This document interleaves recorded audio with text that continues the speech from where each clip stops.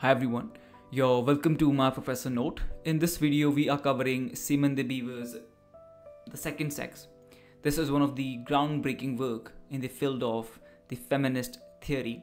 Simone De Beauvoir, a French existentialist and the French feminist philosopher. Her work, published in the 1949 in the French language and in English in 1953. This work set a starting point for the second wave feminism and known for a very famous quote, "One is not born but rather becomes woman." Here she discusses about if we have to conclude this whole work of her in one line, I would say this is about finding the identity of a woman and the identity which she is given, how that is formed, the whole process which is working behind this. The woman is not complete by herself. She has to depend upon a man. She is not an independent entity.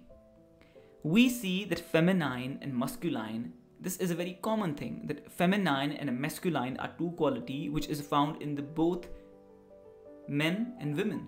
But here, the way we see in the world, that feminine is totally considered for women and masculine for men. These are two qualities, and they are found in both men and as well as in the women. So they both should be equal. But this is a man-dominated world, the way she looks at it. And this is true as well. We have seen men is dominating the women, and that which pushes her to write this work down. And she divided her work into two volumes. This is a thesis. The Second Sex is a thesis by the Simone De Beauvoir, which she completed within the 14 months. And the two volumes, or the two books, the first one is the Facts and Myths. Here she talks about the chronicles of womankind from the prehistory to the 1940s. To know this conditioning, to know this identity which is given to the woman at this present time, we have to go in the history, that how it was formed, what is the process working behind this. So she studied all the various disciplines, your history, your psychology, your biology, because these are the fields, because these are the subject which has given this identity to the women.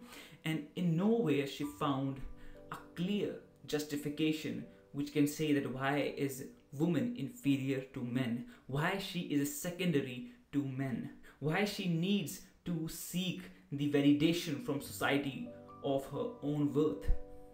So these are some of the things there. When she goes back, here she quote the Pythagoras, who said in the ancient Greek, there is a good principle that created order, light and men and bad. Principle is that created chaos, darkness and women. Once again I will say, Pythagoras quoted this in the ancient Greek when she went to the prehistory to find out that how were things, how was woman considered. So Pythagoras says there is a good principle that created order, light and men, and there is a bad principle that created chaos, darkness and women. So this is how woman is being seen. She is incomplete, she is dependent always on men. Why herself she is not complete? Why she is always considered as a part of the men? She is not complete by her own self. That is a question she is asking, that what is a woman? How that identity is formed. And in her next, which is the lived experience, is detailed case study of contemporary womanhood and stages like childhood, puberty, maturity and her old age. At the very beginning, the child, that girl, is given a doll. She plays with it, that plastic toy. The doll is always a submissive. You twist her and turn her the way you want to, right? These are the qualities which are given by society to her. Men and women born in a similar way. Both have feminine and the masculine qualities. But why she has to wear that nail polish or lipstick? Why she has to wear a frock or high heels, right? How these things are growing or came into existence, right? Why she is always treated as an object. These are the questions she is asking. But mainly it is about the identity of the woman. Why she is inferior to men. Why she is seeking for the validation of her worth. Why she is dependent on men to fulfill his needs. So they are in a relationship. And when she looked back, the woman had a few legal rights. So she had no influence, right? So at the end, she draw the conclusion that both men and women must be treated as equal, right? She must be independent. She should not always be considered as a part of men, right? Without men, she is nothing. She has her own identity.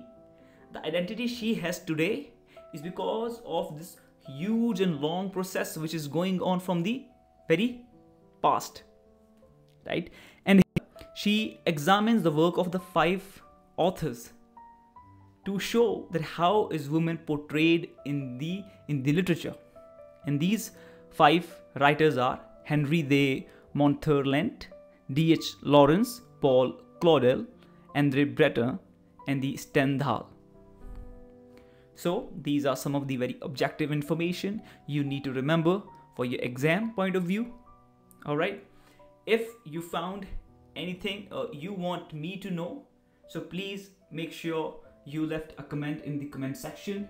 If you like this effort, make sure you like, share and subscribe. Next time I will come with another video. Till then time, my Professor Note signing off.